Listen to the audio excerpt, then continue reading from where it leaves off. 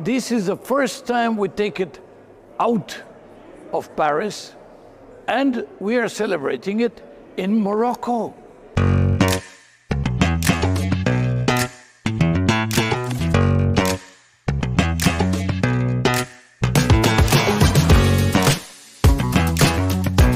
So what we hope to achieve today at the Paris Peace Forum for this spring meeting with our partners at UM6P is to find new policies, new formulas that can advance fair transitions. A platform where people will meet and talk and debate different thoughts and different ideas and discuss urgent issues around the world. Be dialogue between private sector, public sector, global north, global south, to get broad consensus on what needs to be done.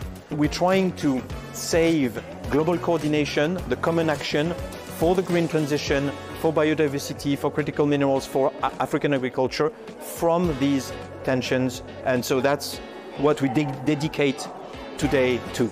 I hope my contribution, will be on the issue, of course, to address the sustainability and climate mitigation, biodiversity protection.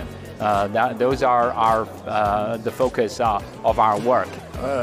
In a way, it's a form of multilateral diplomacy or governance.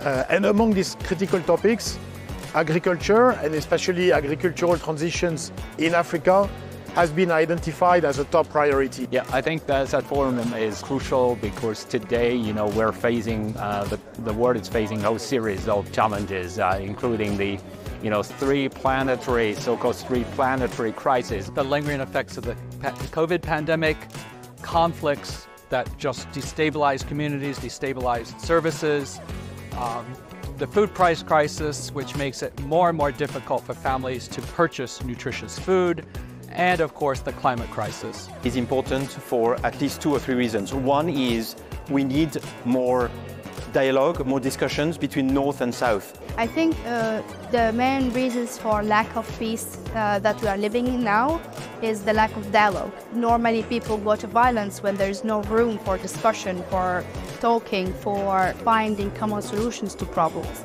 We need action. And so what we're doing today is a series of launches of policy initiatives that are meant to devise better policies for addressing that North-South issue and more generally global challenges. I actually often question if Global South and Global North make sense anymore because I think the true stratification is along socioeconomic quintiles. So we get to actually see an actual implementation for what we actually discuss. I see the possibilities, but we need a global platform to facilitate that. Lastly, because at a time where geopolitical tensions are increasing, and that's why we call the Paris Peace Forum, we're not acting directly on those wars, on those ongoing wars.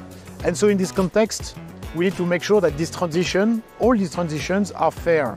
Fair within countries, between the elite and the middle class, but also geographically between the North and the South.